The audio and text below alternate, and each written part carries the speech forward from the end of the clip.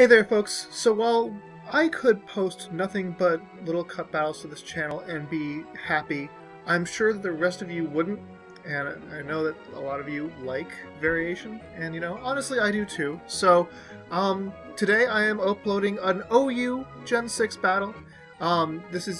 There's a lot of similarities with the other team in that, number one, it's not very good, and number two, it relies on sticky web. But my opponent is patriots21 of Smogon, and I lead off with my Hugabug, my Galvantula. Get off the sticky web because I don't really see him defogging or anything like that. He goes for the Will-O-Wisp against a Galvantula. I'm not exactly sure why. Maybe it was, I don't know why he would have predicted to be switching up. It was a good situation for me to be in. So I go ahead and just go for Thunder because I know it'll do a decent amount to Rotom Wash. Instead I get the paralysis on Heatran, so okay, that's fine.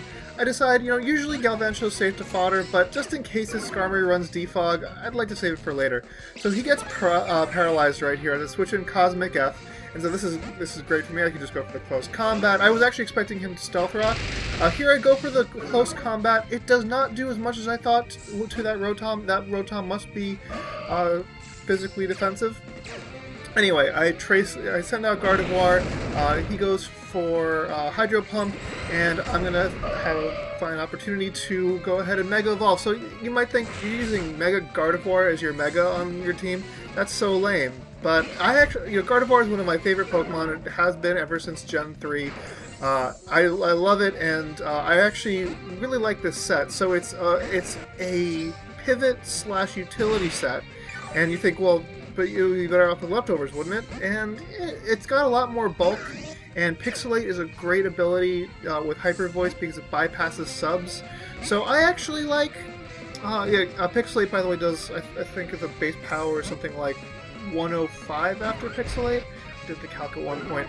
Anyway, so lots of switching going on here, but, you know, I figure this is a fine time to fodder Galvantula, and I just go for the Thunder, and my opponent actually gets paralyzed, so I'm going to be like, let's not push my luck, let's switch out, go out into Cosmic F, I get off the Intimidate, whatever, and now my opponent's going to go for the Lava Plume, and Cosmic F is going to be burned, but that's okay, Gardevoir is a Cleric, so I just have to switch in Gardevoir at some point, probably not against Heatran. I don't think it runs the any kind of Steel move, but just in case.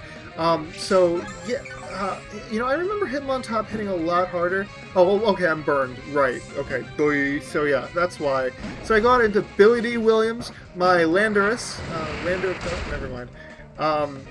Anyway, yeah. So Billy D. Williams comes out. He withdraws his Skarmory. Goes out into a Rotom, and look at, first of all, Focus Blast, probably the best animation of Gen 5 or Gen 6, and you know, easily one-shots that, or not one-shots, but finishes off that Rotom. So he goes out into, so I wanted to switch out here. I wasn't sure what set it was running, whether it was Scarf or Specs or anything like that, so I go ahead and it probably wasn't the best switch, but I really don't have anyone to take Water-type move. Well, I guess Dragonite, but I wasn't expecting a Surf also. So anyway, I was expecting a Steel-type move, or a Dragon-type move, in which case the Steel-type would have been a great switch-in, but Gardevoir just in case he went for something else. So, yeah, Hugabug is still out there. Hugabug is not dead yet, and he's going to go back out into his Heatran, which is just going to keep taking those Thunders.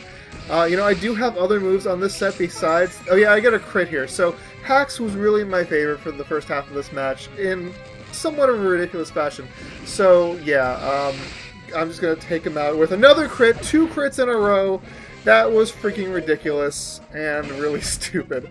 So Hugabug, I think I'm just gonna leave it in to die. I was expecting him to just KO me, but he doesn't, and I get another paralysis. So the hacks in this game was a bit ridiculous. I completely fess up. But yeah, I don't know why. Oh yeah, and he got fully paralyzed too. So that's fun. So, yeah, gonna go out into Leda here, hoping for the Dragon-type move. Instead, Latios goes for Surf, and I lose my Gardevoir. Didn't really do much in this match. Oh, well, too bad. But I'm figuring it's gotta be locked into something, so I'm gonna stay and go for Outrage! And, it actually does a decent chunk to that Skarmory. I'm quite impressed.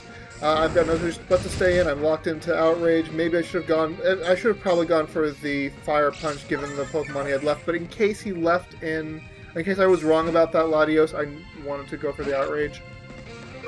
Anyway, here, I don't know why I didn't switch in Mawile sooner.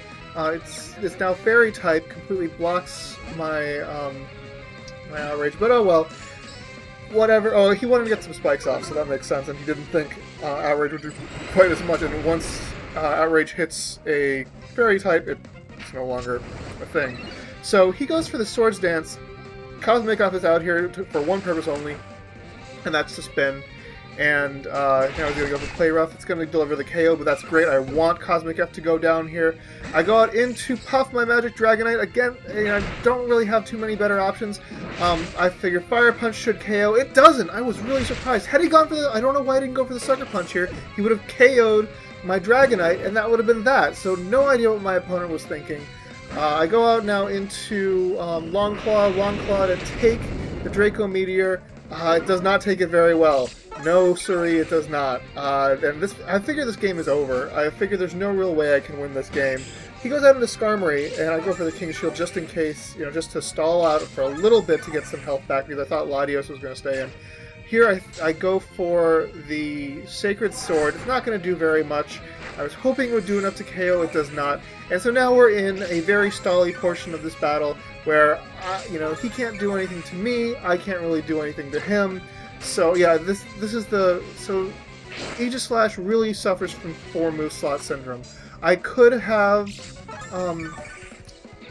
Swords Dance on this set, but if I had Swords Dance, then I couldn't have all the coverage moves that I need.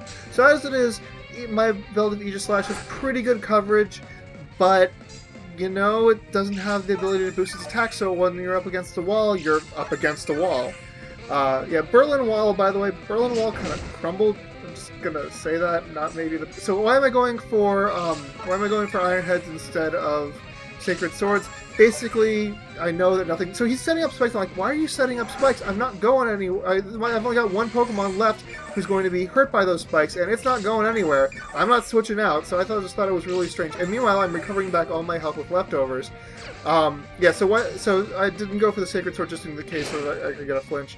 So here, I figured he was going to attack, and he went for the Whirlwind. I'm like, oh, well that was dumb of me to not realize he would just go for Whirlwind. That's why I set up all those spikes. Focus Blast misses. Oh, by the way, okay, so Brave Bird, probably the coolest animation of the game, even more than anything else. 2 Focus Blasts missing is nowhere near as bad as the Crit Fest that I got earlier and the Para Fest that I got earlier. So originally I said, oh, I thought the hacks was pretty balanced because that's all I was focusing on, the 2 focus misses. But, not compared to that. Yeah, and by the way, the real people who suffered from that Focus Blast missing was you, the audience, because Focus Blast, again, has the coolest animation ever.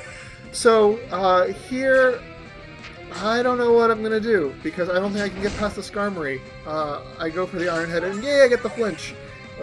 Big whoop-de-doo. He's, I think, recovering more with leftovers than I'm dealing damage. It's not quite that bad, but it's not great. It's not great. Here he goes for the Whirlwind again. I don't know why he's not Brave Birding.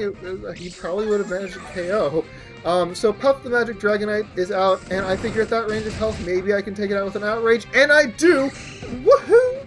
And so I'm pretty happy. So now so both of us have Puff Dragons, but anyway, he goes for the Draco Meteor, and now I'm down to my last Pokemon. And I figure this is probably a good game. I just go ahead and go for the Shadow Sneak. On the off chance that I can take him out, I cannot, and he misses his Draco Meteor! And holy shit, that Hax is just going to win me the game, because I'm just going to go for another Shadow Sneak.